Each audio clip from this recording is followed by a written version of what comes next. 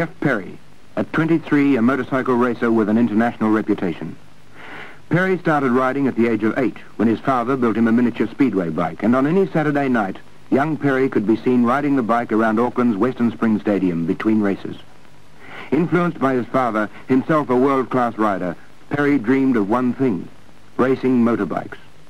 At 16, he'd competed in his first race. He came 5th. His second race, he won. A fellow competitor asked him if he'd bought his school bag to take home the winnings. Before he was 19, he'd won his first race against international competition. His talent appeared unlimited. It wasn't long before offers of positions with works teams were made to him, and finally he accepted such an offer with Suzuki. I started riding motorbikes in 1966. The thing was, I wasn't really allowed to race until I'd got my school certificate, which was about the only reason I think I ever got it, because just something I always wanted to do was just to race bikes. My father never pushed me into it.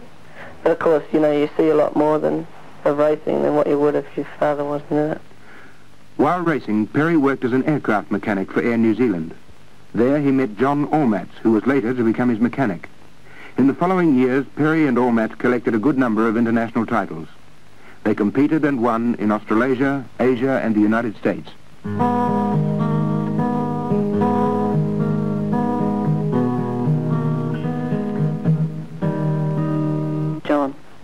John used to be my friend for about 3 or 4 years. And we met really because he's quite clever academically and I'm not, and we were going to design a record beater and try and do 200 miles an hour in New Zealand. It's just like two guys that like playing rugby together or like going and riding a bike together. But he races them and I trying to work for him. We get on good and it's good to go away together because he's good company and he's just a good friend. You know, even if there was nothing, if we weren't racing, it'd still be just the same as it is.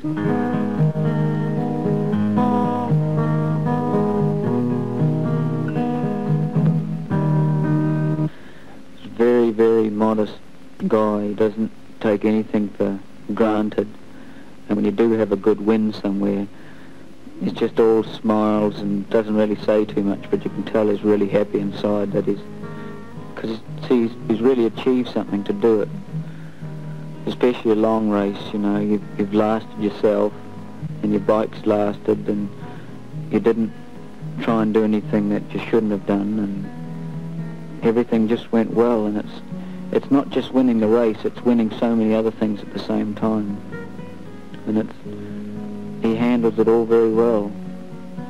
It's just good to be with him at times like that, because a lot of people, I'm sure, would get really carried away and start throwing their weight around and start ordering people around. You know, he's not like that. Sometimes I think he goes a little bit too far the other way. You know, the humble Geoffrey. Mr. Perry, call Mrs. Jan Perry. Yes, speaking.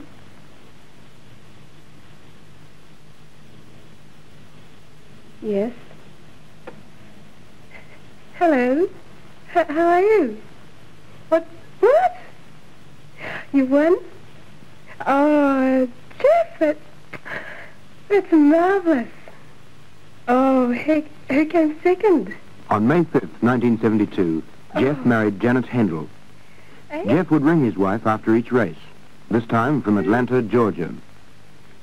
Really? Jan was unable to go overseas with him because she's a school teacher in Auckland. Marvellous. Love you. Ta-da.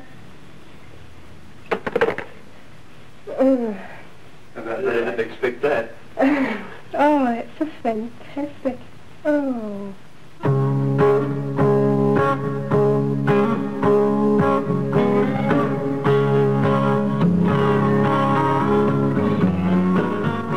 Self-discipline.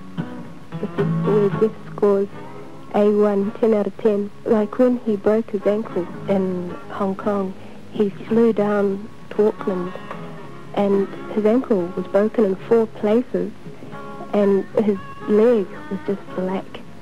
Yet he didn't complain, and it was so obvious he was suffering such intense pain at the time, and it wasn't until the next day that he went into hospital.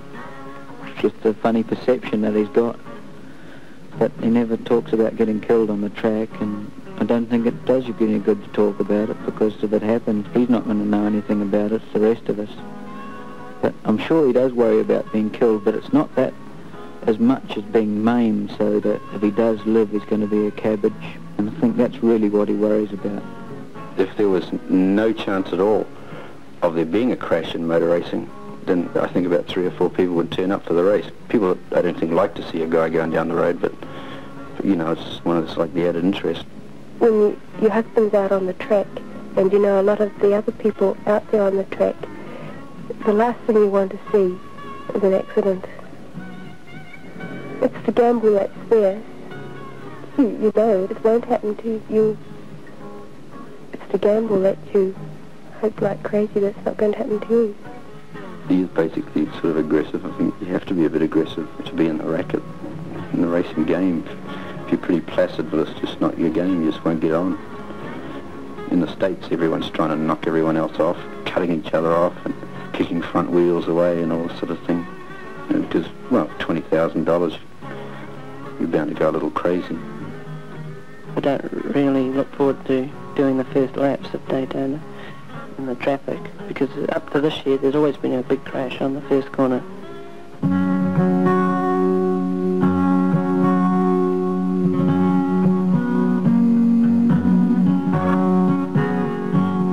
I tell you, I'd really hate, if I was a woman, I'd really hate to be in Jan's position. Like, she knew that he was a racer when she married him, but I can understand that it must be very hard for her to even see in a little bit about what makes him want to race. Before you marry a racer, you put a lot of thought into this, and it's something that you just must completely accept while you are married and while your husband is racing. Before a race, it's very important to me not to show that you, if you are nervous, well, not to show it. I want to be behind Geoff in every way. I want to work with him as his mate, as his lover, as a part of the working team, as part of that working complex. This is WHFJ of Daytona Beach, Florida, bringing all you bike race fans out there the latest on the build-up on the world's greatest motorcycle race, the Daytona 200. 200 miles of the fastest and most furious racing you've ever seen. There's going to be some real big guns out there tomorrow, trying very, very hard to collect the world's highest prize money. The winner must take home at least $30,000 beautiful dollars. But whoever he is, he's going to have to work awful hard to get there. This year, the 200 has attracted superstars in the bike racing world. Riding for Suzuki is the 3-time New Zealand champion, Geoff Perry. Perry did 1 lap, practiced this morning, and qualified 3rd fastest. Starting in the #1 position tomorrow is another Suzuki team rider, Paul Smart from England. On the Yamaha team is current world champion Eno Saarinen from Finland. In the same team is Kel Carruthers from Australia. He's a past world champion. Along with Saarinen and Carruthers will be the U.S. champions Kenny Roberts, Gary Fisher, and Don Castro. On the Kawasaki team, the qualifying 2nd, fastest is Stu Hamill. Also under the Kawasaki banner, we have Gary Nixon, Art Bowman, and Cliff Carroll. It's going to be some race tomorrow. Suzuki, Yamaha, Kawasaki, Honda, Harley-Davidson, Triumph, BSA, Norton, BMW. Who will win? All we know is the best riders in the world are here for the biggest prize money in the world, in the fastest race in the world, in front of the largest ever race crowd in the world. Paul Smart, also the most recent winner of an AMA championship event, winning the Ontario, California 250-miler last October. Alongside was the rider that took the pole position here a year ago from San Francisco, California, riding a Kawasaki number 30, Art Bowman, with an average speed of 100.758 miles an hour. In the number 3 position for the 2nd straight year, qualifying 3rd fastest, the 4-time New Zealand champion from Auckland, New Zealand. On the Team Suzuki will be number 65, Geoff Perry. Starting in the number 4 position on a Kawasaki, the 1967 Daytona winner.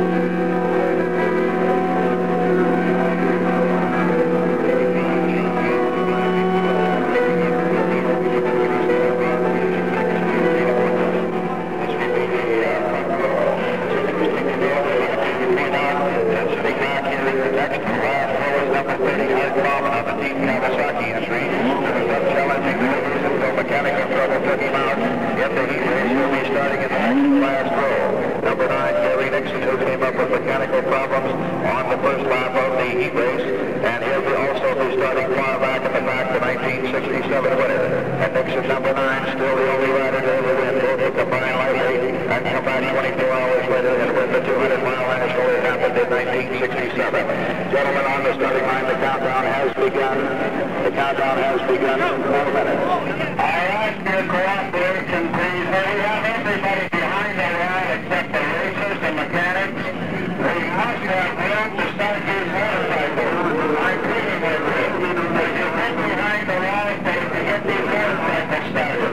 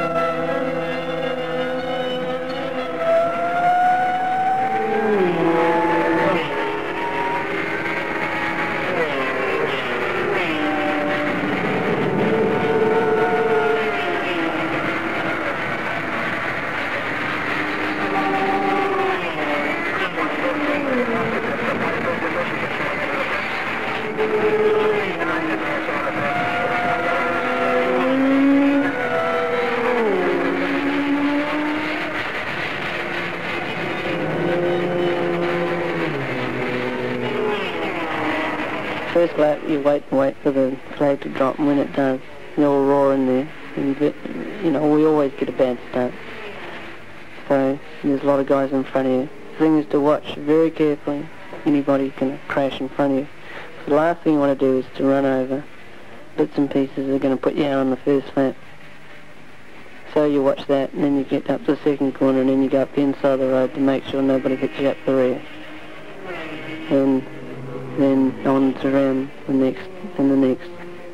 You do the same thing, which of course makes you very much slower than the leaders, but this is still a far way of making the finish, I think. And then when you make the banking, especially, well then you blast past them all again and it's alright.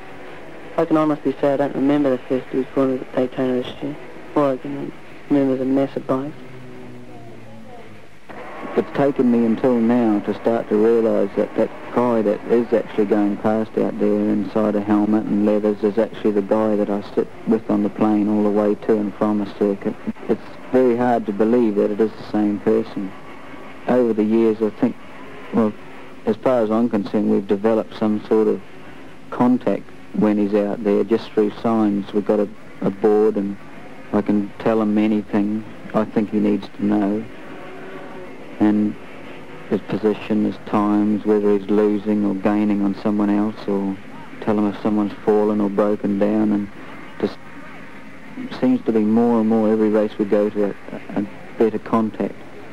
Early on I didn't know what he wanted regarding signals and that, and now when you do stand there and he goes past, you know he's comprehending what you're thinking and you're both thinking along the same lines. It's getting easier all the time.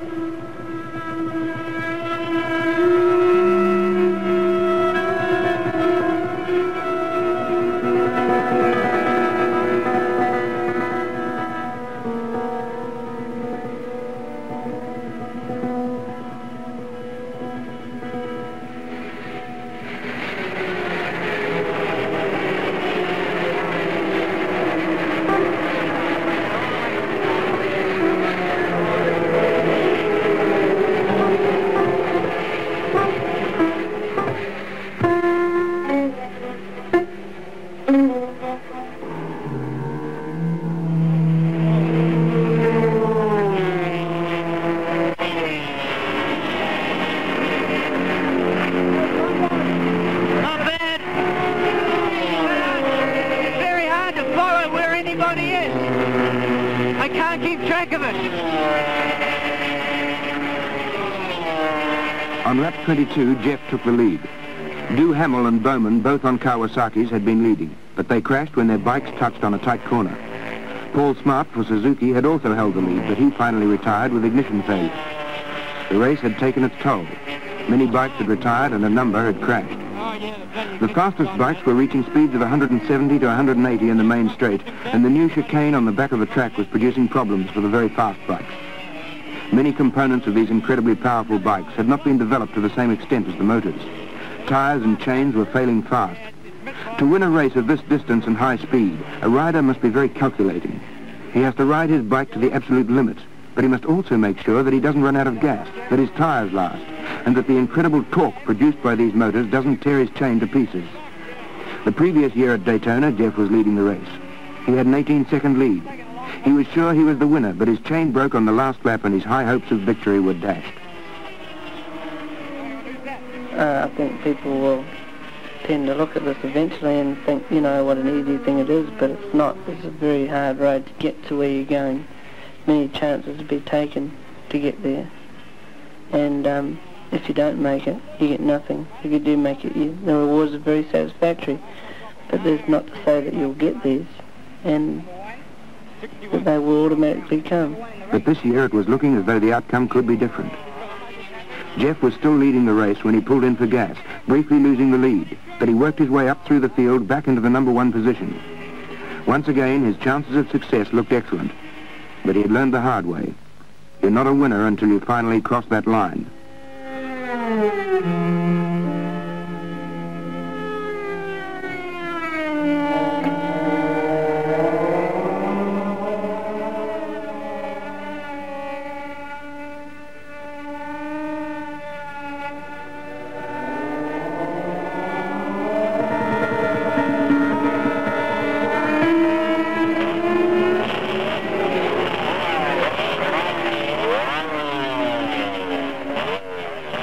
His worst fears were realized. His bike was performing superbly. His tires were in good shape, the chain was not overstretched and looked set to last the distance when the bike began to miss.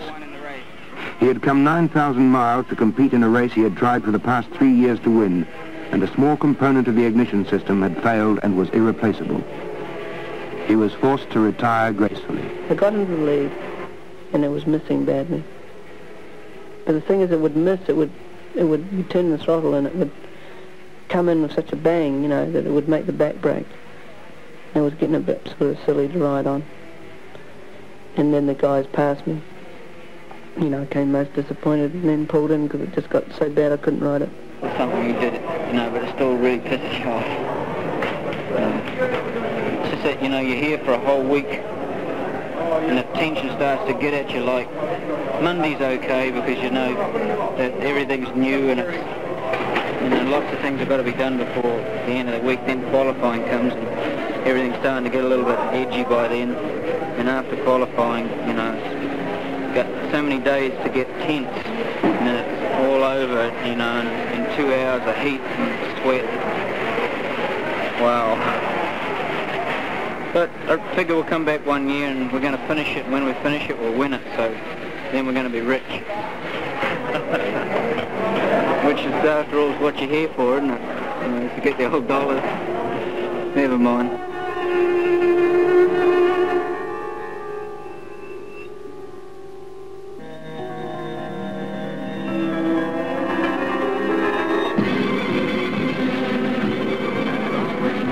This was the name most mentioned. It would be the likely winner of this event.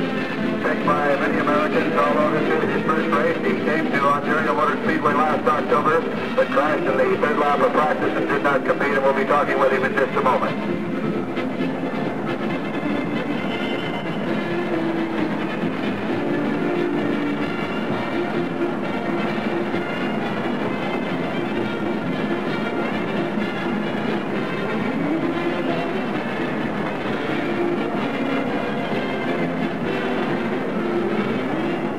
Jarno Saarinen, the winner, $30,000 richer. 2 months later, at Monza in Italy, in another race, he was killed.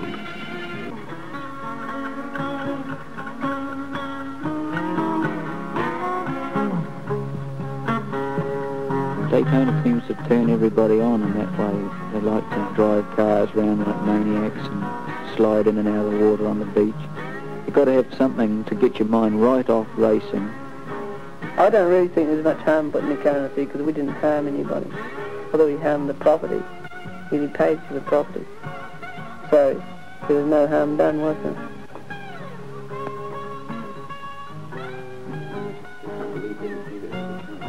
Just imagine this would look good here. You could flash the picture of us disappearing into the sea and have this good quote, you see? Yes, we did feel bad about the car going into the sea, but in America, you must consume to keep the old productivity up. And if you don't wreck these things, the workers get no job. And actually, we are socialists at heart, so freedom to let it go.